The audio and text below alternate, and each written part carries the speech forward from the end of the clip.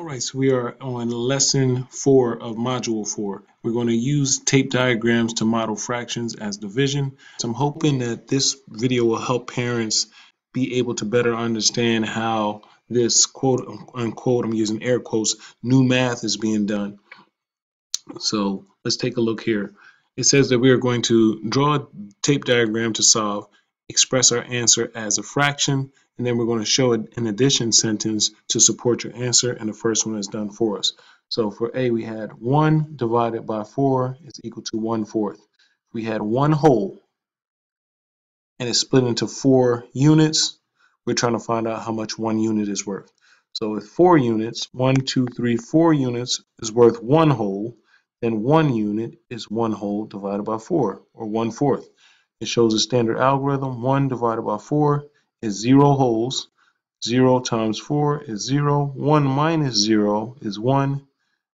That's going to be our remainder, but we're not going to put the remainder 1. We're going to put 1/4. All right, and for our check, we're just going to say 4 times 1/4. We're going to do repeat addition here. We have 1/4 plus 1/4 plus 1/4 plus 1/4 equals 4/4, which gives us our dividend of 1. We know that that check is correct. Let's go ahead and do B here. So we have our whole. The entire thing that we're splitting, or our dividend, is 4. So we have 4, and it's divided into 5 parts. So if we have 5 parts, we know we need 4 lines. 1, 2, 3, 4. So if 1, 2, 3, 4, 5 units equals 4, then 1 unit equals 4 divided by 5, which is 4/5. So if we have 4 and we split it up, this will be 4/5, 4/5, 4/5, 4/5, and 4/5. And when we see our multiplication or our check, we'll see how that's correct. So let's do our standard algorithm. 4 divided by 5. Well, we know that if we had 4, how many 5s can we get out of that? Or 4 divided by 5 is 0. 0 times 5 is 0. 4 minus 0 is 4, and it's 4/5. So let's check that. So now we have our check. We have 5 times 4/5. So to check, we're always going to take our divisor and multiply it by our quotient. And here we're going to use repeat addition and say 4/5 plus 4/5 plus 4/5 plus 4/5 plus 4/5. And that's 1, 2, 3, 4, 5. So that's 5 times 4 is 20/5, which is also equal to 4. If I was to take, I know 5/5 is equal to 1, so every 5/5 would be 1 whole. All right, let's take a look at C here. My whole is 8, and I'm splitting it into 5 units.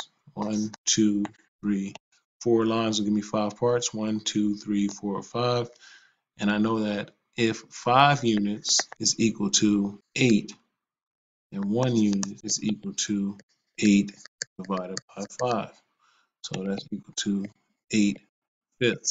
Now this is an improper fraction, so I can even take it one step further and say, well, I know that I could take 5/5 out and make 1 whole, then I have 3/5 remaining. All right, so let's take a look at that. 8 divided by 5. How many 5s can we get out of 8? Or 8 divided by 5 is 1. And then we have 5 times 1 is 5. 8 minus 5 is 3. 3 remaining out of 5. So that's 1 3/5. So if I did the check, so my check is going to be 5 times 1 3/5. So I'm going to write 1 3/5 plus 1 3/5 plus 1 3/5, 3, 4, and 1 more. So I have 1 3/5, 1 3/5, 1 3/5, 1 3/5, 1 3/5. That's 1, 2, 3, 4, 5. So I know that I have 5 ones. Add those up. That's 5 wholes. 1, 2, 3, 4, 5. Then I have 3, 6, 9, 12, 15/5. Well, I know that every 5/5 is going to be a whole. So I have 5/5, that's going to be 1 hole, another 5/5 to get to 10/5, that's 2 holes, and then 15/5 to get to 3 holes. So 15/5 is equal to 3 holes plus my 5 holes, and I get this is equal to 8. So I know that this checks out. It's the same thing as my dividend, 8/5. Next, I have 14/3. I know this is going to be 14/3, but the directions ask me to draw a tape diagram. I know that my whole is going to be whatever my dividend is, my 14. So this whole block equals 14. I'm dividing it into 3 units. So how much is 1 unit going to be worth? If this is 14, I know that it's going to be 3 units equals 14. So 1 unit equals 14 divided by 3, which equals 14/3. Now, how many 3's can I get out of 14, or 14 divided by 3? So I know that if I skip count by 3, my first multiple is 3, then 6, and 9, and 12, and then 15. 15 is too much, so I know it's going to be equal to 4 holes. That will be 12, and I have 2/3 remaining. 4 and 2/3. Let's go ahead and do the standard algorithm. 14 divided by 3. 3 goes into 14, or 14 divided by 3 is 4. 4 times 3 is 12. 14 minus 12 is 2. And it's 2 what remaining? 2/3 remaining. All right, let's run our check. And as always, you can stop at any time and go over this. I'm speeding through this a little bit faster pace than I would if we were live, but you have the privilege of stopping and rewinding and watching it again. We just ran our standard algorithm, now our check. So we have 3 times 4/3. I'm sorry, 3 times 4 and 2/3. Make sure you get that right. So I have 4 2/3 plus 4 and 2/3 plus 4 2/3. So I know that's going to be 4, 8, 12. That's my 12 for my standard algorithm. Then I have 2/3, that's 2/3, 4/3, and 6/3.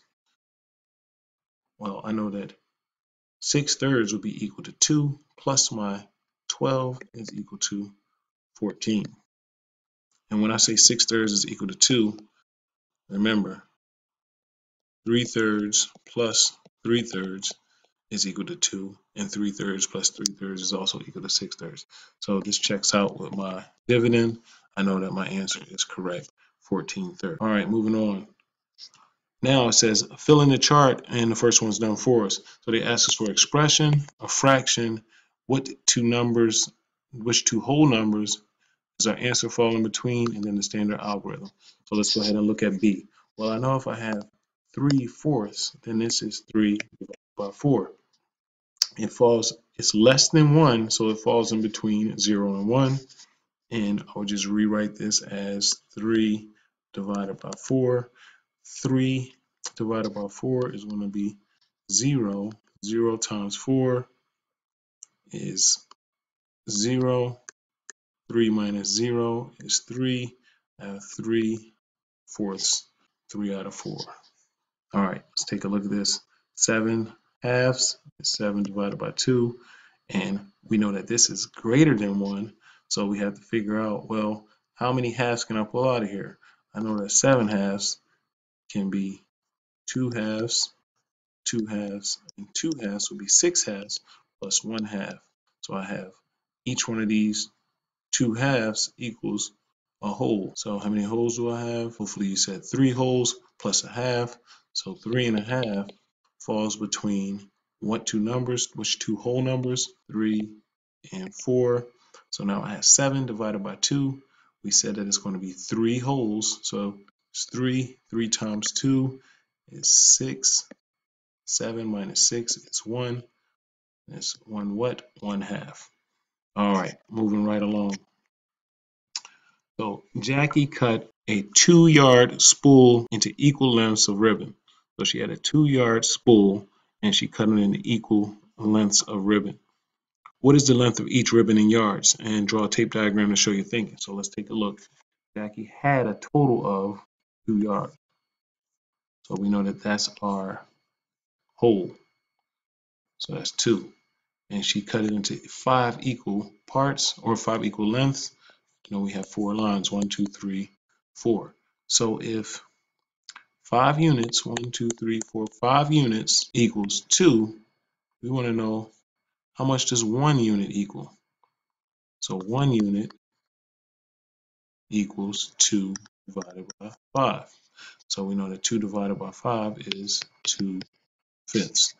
We don't have to show our standard algorithm or check our work. All it asked us to do was draw a tape diagram to show our thinking. That's more than enough right there. All right, so it says, what is the length of each ribbon in feet? So she cut 5 ribbons, 1, 2, 3, 4, 5 ribbons.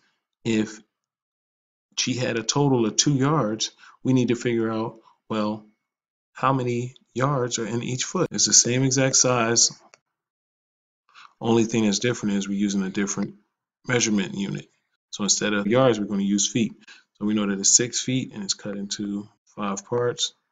So now we say, well, if 5 units equal 6 feet, 1 unit is going to equal how many feet?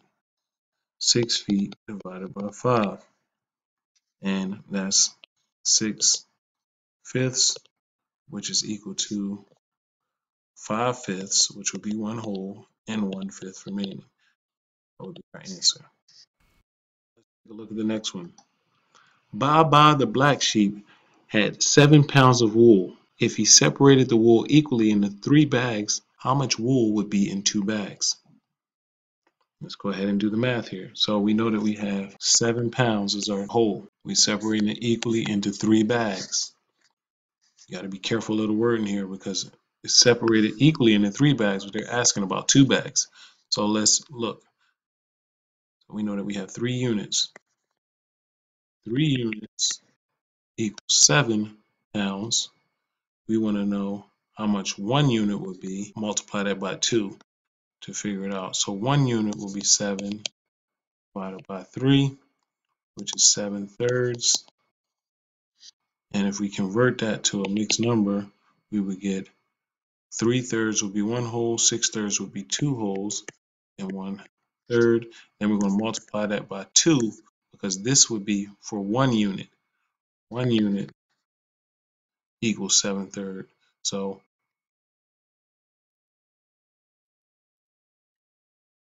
now we want to take that, multiply it by 2. So we want to take it and say 2 times 2 and 1/3, which is 2 and 1/3 plus 2 and 1/3. And we get 4 and 2/3 would be our final answer. And 2 bags of wool, these first 2 bags would be a total of 4 and 2/3.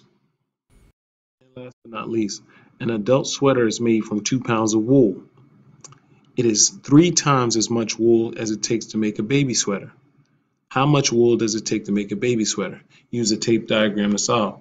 So we know that we have 2 pounds of wool to make the adult sweater, and it's 3 times as much. So that means a baby sweater is 1/3 the amount.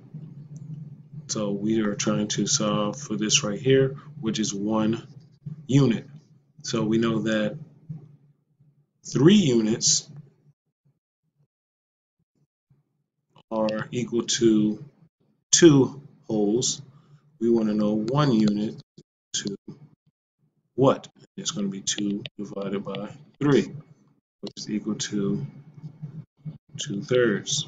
To make a baby sweater, you will need 2/3 pounds of wool. Okay, and that is it for this. Hopefully, you'll have time to watch this tonight. I know I posted this a little late. I tried to get it in a little bit earlier.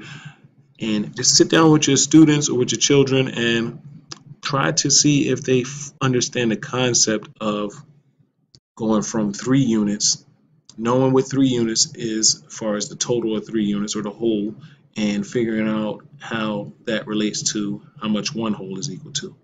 Hopefully this helps. Please feel free to reach out to me on Class Dojo or via the comments, and I'll do anything that I can to help make sure that your child fully understands this concept.